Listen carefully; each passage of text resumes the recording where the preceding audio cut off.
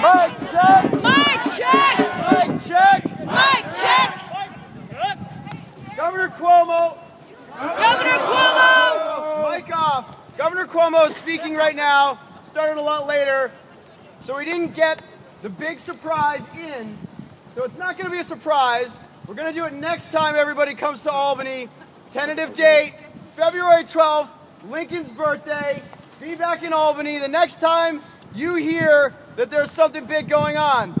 We're going to surround the Capitol building. All right. So, we're going to have Lady Liberty say something to us.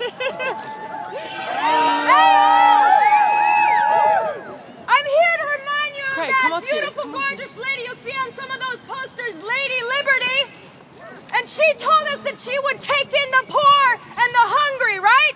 I don't think she meant that we'd be poor and hungry because we got fracked, right? So this is now Lady Liberty liberating us from the fracking industry, yes? We'll take her back. So we're going to read the Pledge of Allegiance now. I want you to put your hand on your hearts. And after me, I pledge allegiance. I pledge allegiance to the earth. To the earth. And the life that it supports. And the life that it supports. And to clean water. And to clean water. From where we're born. From where we're born. One world. One world. Without greed. Without greed. With responsibility. With responsibility. To care for. To care for. And protect us all. And protect us all. Don't frack New York. Don't frack New York.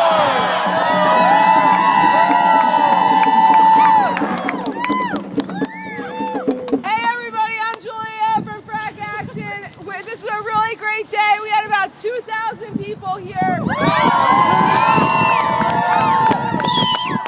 definitely got on the governor's radar big time. We're in all the press stories. So go home and tell everybody that you know that today was a big success for our movement.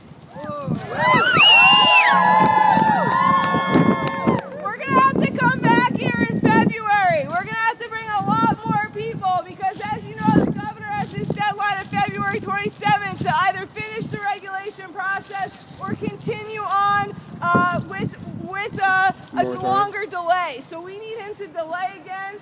We've done it once. We've done it twice. We've done it 3 times. We've done it 4 times. We've got him delayed. We got to get him to delay again, and we have to show him that the power of our movement is not something that he wants to mess with in his re-election campaign for 2014 or his presidential run in 2016. We need to change the tide here in New York because not only are New Yorkers depending on all of us to make sure that this land and this water is protected for future generations to come, but we are a leader in the country right now. Governor Cuomo is one of the last people left standing of any state that has not allowed fracking. We are the largest state that has the largest shale play that has not allowed fracking because of all of our hard work.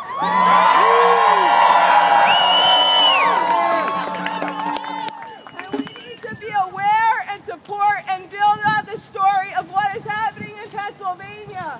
Pennsylvania is being destroyed right now. People are getting poisoned. They're getting sick. Their kids are getting cancers. Their animals are getting sick. Their dairy cows are getting sick. The whole landscape is being destroyed. It's up to us to also be supportive and allies for those folks down in Pennsylvania. And the person I want to just introduce you to that's going to just give us a brief update of what's happening, and then we're going to march back through, is Craig Stevens. Craig Stevens has been active for the last couple of years. He's been one of the main reasons why there has been stories coming out of Pennsylvania, and he's got an update about what's happening in Dimmock, which was the first town in Pennsylvania in the movie Gasland that's been on the front lines, as well as some other things. So we're going to hear from Craig real quick, and then we're going to get going. So let's give it up for Craig Stevens. 4.5 years ago, Cabot's water turned to that. Oh, and guess what our government did for those people? Turned their back on them. So we called in the feds. The EPA came in, tested 64 people's water. What did they do? They stabbed everybody in the back and said that water is safe to drink. But none of them would drink it. The governor won't drink it. The secretary of the DEP won't drink it. Well, guess what? After the EPA said that, the governor allowed Cabot Oil and Gas to come in and frack 7 wells that had not yet been fracked in the same 9 square miles that there's been a moratorium for 3.5 years. This is now the good water from the well that this was originally from. You should see it now. If you want to see what's happening, you need to come to northeastern PA. We'll show you, and it's very scary. Here's what we're doing. The DEP has turned their back on us. Our elected officials have. So guess what we're doing? We're calling in the emergency responders. In Franklin Forks, a year and a month ago, the water went bad for 6 people in a row. And nothing was done for 4 months. We begged the DEP and the drilling company, Williams, which is WPX now, to do something. They refused. So guess what I did? I called the emergency responders, PEMA, the state of Pennsylvania, and 1 day later, they had water buffaloes and vent pipes, and they detached their water. So we're declaring a water and air contamination emergency in the state of Pennsylvania, and they must respond.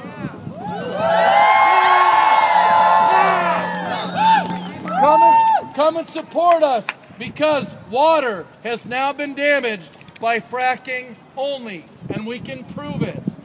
Come to DEMIC and help us. In the near future, we'll let you know, and we're going to still support them. DEMIC is the Alamo. Thank you.